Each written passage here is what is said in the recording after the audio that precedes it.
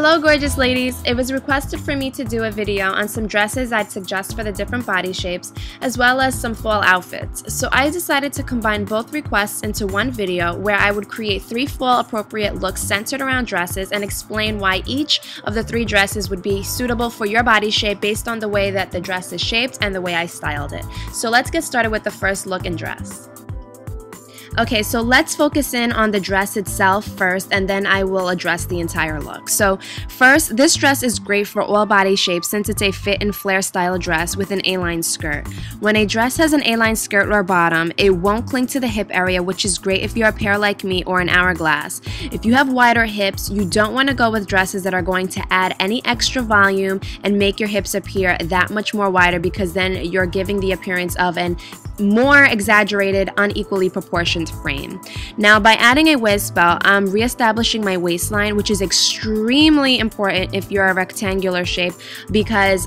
you know, when you're rectangular, you don't have any curves and you just can appear like you're just straight up and down. So when you cinch in your waistline or cinch in the fabric of the dress, it's going to kind of give the appearance or the illusion of some curves. So as you can see here, the dress comes with a natural cinched in effect, but by exaggerating it more, I chose to add a waist belt that is a little bit thicker in appearance.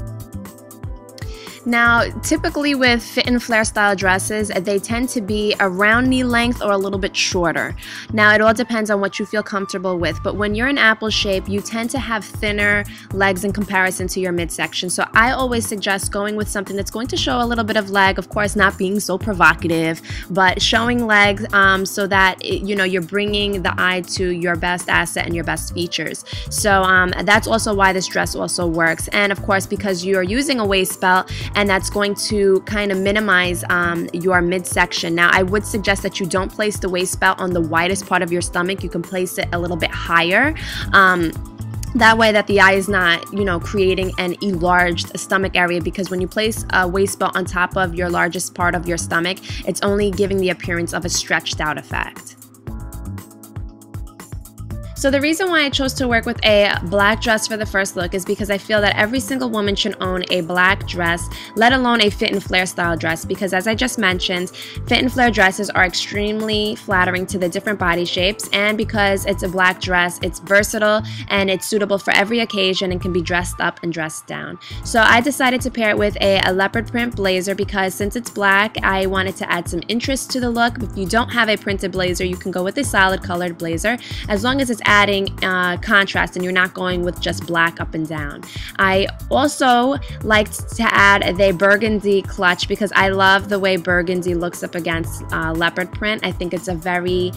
chic look, and because it has the gold hardware on it, I felt that it worked really well with the look. And I'm going with some black pointed toe shoes, as you can see, because if you watched my video on choosing the best shoes for your body shape, you know that I did mention that pointed toe shoes are extremely flattering to a pear shape. So you can definitely use my video on the different types of shoes for your body shape and style the shoe according to your shape so that you can complete the look that's suitable for you. So let's move on to the second look.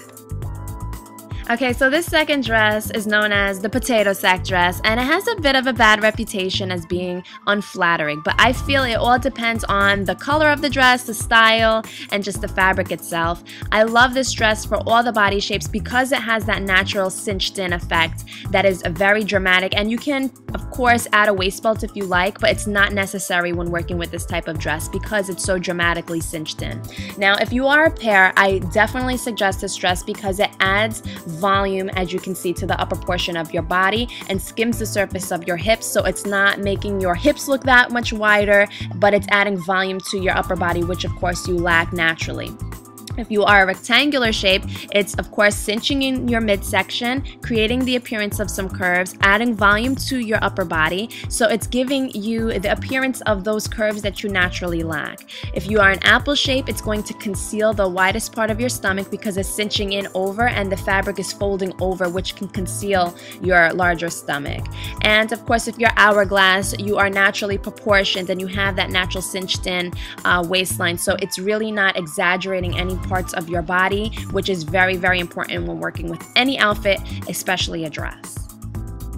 Chose to work with this wool floppy hat because it tied into the color scheme of the dress, and I felt it was a nice touch and addition, and it gave some chicness and some fabulousness, darling. And I chose to work with the same clutch that I did with the first look, but I just took out the strap, which is a gold chain strap, and I felt like it just, again, added some chicness to the look, and some gold bangles because this dress has like some bits of like a goldish undertone to it because of the color of the green.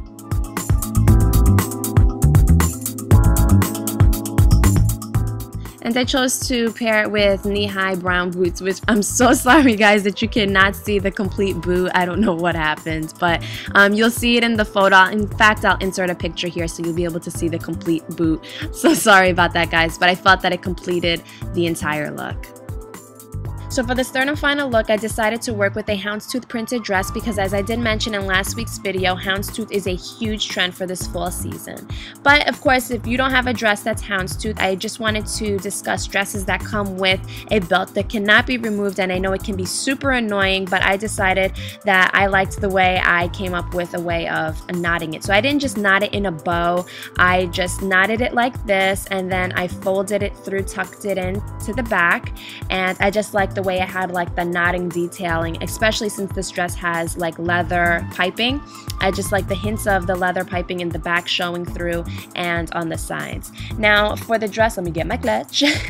Now for the dress, I love how it has the piping down the center, which if you are wide, if you have an apple shape, it's going to narrow you down since the piping is strategically placed within a certain width of each other, so it's not going to make your midsection look that much wider. I highly suggest dresses that have piping or some sort of detailing down the center of the bust, like this dress, on both sides, especially when it's added with a waist belt, because as you can see where the center part in between those two piping effects, my stomach area looks very narrow, and this is great especially if you are an apple shape and your stomach area is a little bit wider, or even if you're rectangular and it's just straight up and down. When you're adding the waist belt, it's going to cause a dramatic effect with the piping and cause it to kind of cinch in and become visually uneven, which is going to give the appearance of a more narrow, curved in waistline. To complete the overall look, I decided to add hints of red because I personally love the way red looks with houndstooth. So I went with a red lip, a necklace that had some red bead detailing, and a red clutch that had some gray studding detailing going on that would tie in with the edginess of the black opaque tights as well as the ankle boots. So thank you guys so much for taking the time out of your days to watch my video, and don't forget to support by subscribing, liking, and commenting down below on what you thought about the video, if it was helpful to you, and any other requests that you'd like to see for upcoming videos, because I do make note and I do record your requests. So in the meantime, you can interact with me on Facebook, Twitter, Instagram, all those sources I have it, and don't forget to of course check out my fashion blog, jalisasfashionfiles.com, and I will see you guys in next week's video.